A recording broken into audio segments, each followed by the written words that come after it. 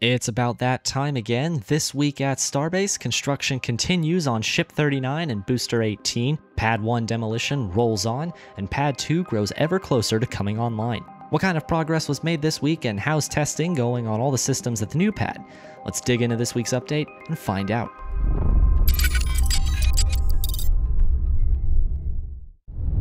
Starting off with our fabrication updates, this week saw significant progress on Ship 39, the first Block 3 Starship. Two sections of the rocket's liquid oxygen tank were moved from the Star Factory to Mega Bay 2, where they were joined with the already stacked upper portion of the vehicle. Later in the week, an installation jig loaded with the 4 methane downcomers was also brought out of Star Factory and taken to Mega Bay 2 for Ship 39. The large central tube supplies methane to the center 3 engines, while the 3 smaller tubes are for each of the vacuum raptors. A few hours later, the downcomer that feeds liquid oxygen from the header tank down to the sea level raptors was lifted and joined the other tubes in the installation jig. On Friday, the assembled portion of Ship 39 was lifted and lowered over the jig so the tubes can be welded to the ship. On Wednesday, in Mega Bay 1, the two halves of Booster 18 were finally joined, completing stacking operations of the first Block 3 Super Heavy. A Block 3 ship aft section was rolled out of Star Factory Thursday, and on Friday it made its way into Mega Bay 2 for stacking of a test tank for this newest version of Starship. Later on Friday morning, the forward section of the test article was brought over to the ship assembly bay. Early the next morning, it was lifted and stacked onto the previously delivered aft section, likely completing stacking for this new test tank. Ship 40's nose cone and Ship 43's common dome section were also spotted this week through the Star Factory windows. Just goes to show how many starships SpaceX is working on in parallel at any one point in time. Elsewhere at the build site, crews continue making steady progress on the construction of the Starbase Gigabay. Steel columns and interconnecting beams are now being installed on both sides of the massive building. Meanwhile, even as that steelwork progresses, crews were striving to finish assembling the final 2 tower cranes to enable an even faster pace of construction. You know, as if fastest in the industry wasn't fast enough. Now down at the launch complex, SpaceX continues the rapid demolition of the outdated parts of the Pad 1 infrastructure. This week, we saw the removal of the liquid oxygen subcoolers, first from their place in the tank farm, and then from the launch complex altogether. Meanwhile, just a short distance away, crews began dismantling the Pad 1 launch mount piece by piece. This is a very labor-intensive project that involves cutting sections of the mount free and removing them one by one. But this process wasn't limited to the structure of the mount itself. It also included the booster quick disconnect structure on the top deck. That structure was cut into several sections that were then lifted free and lowered to the ground. The roof over the chopstick drawworks hoist was also removed from the base of the tower to make way for the reconfiguration of the pad. Later in the week, the drawworks winch itself was removed from the base of the tower and was later seen being driven away from the pad. It's likely that it will undergo some maintenance and eventually be reinstalled later in the reconfiguration process. Crews were also seen cutting on the chopsticks themselves, as the original Mechazilla arms are far longer than the newer iterations and will likely be replaced or at the very least heavily modified. Across the site at Pad 2, crews continue to button up the new launch mount, installing additional shielding on the infrastructure to protect it from the violent forces of a super heavy launch that Pad 1 is all too familiar with.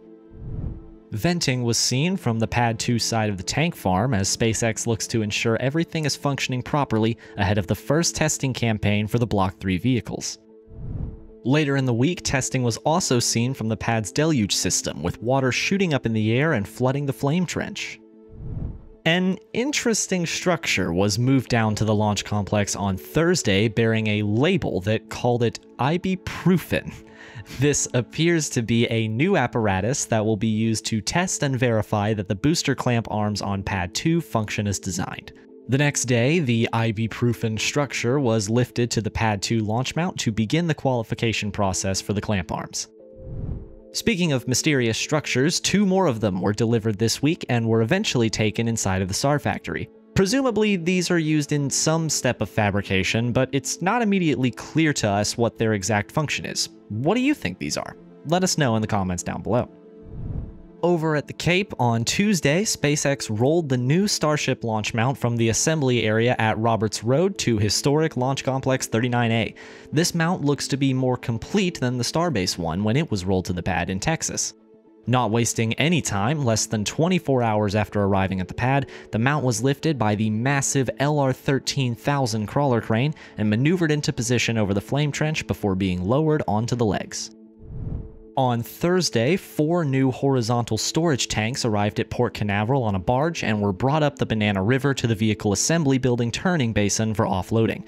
On Friday, the tanks were rolled off of the barge to wait for transport, presumably to LC-39A. Switching over now to Falcon 9 operations, in the early hours of Sunday morning, the Bandwagon 4 mission lifted off from Space Launch Complex 40, carrying 18 payloads to low Earth orbit.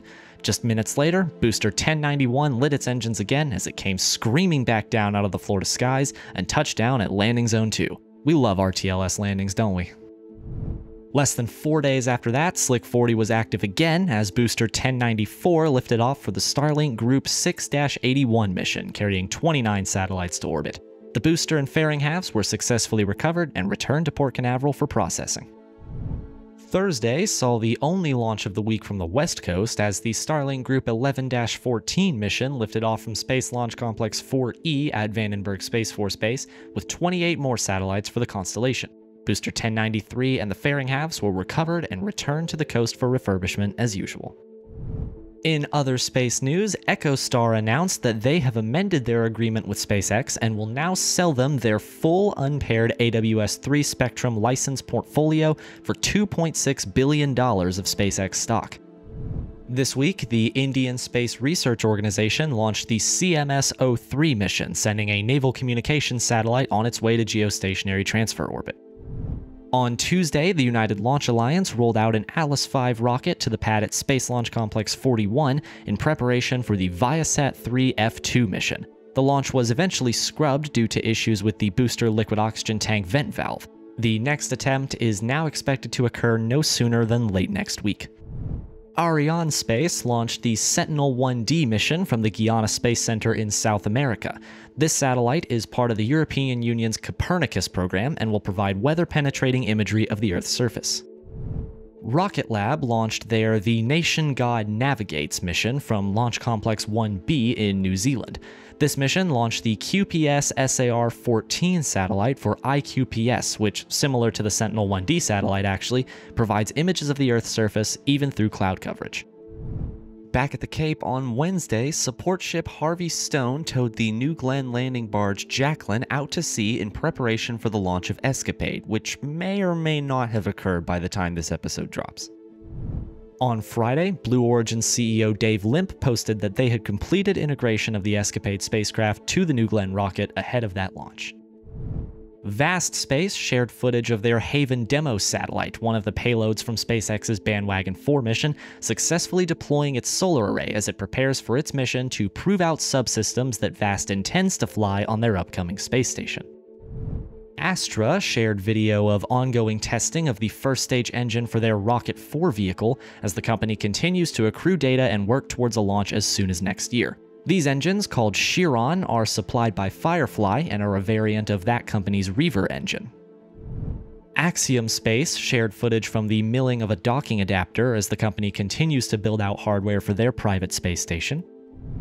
Intuitive Machines announced that they are acquiring Lanteris Space Systems, the spacecraft manufacturer formerly known as Maxar Space Systems, further expanding their capabilities and footprint in the space industry. And in other acquisition news, Firefly Aerospace is buying defense software company SciTech. This move helps round out Firefly's defense position, adding software knowledge and experience to their existing hardware expertise.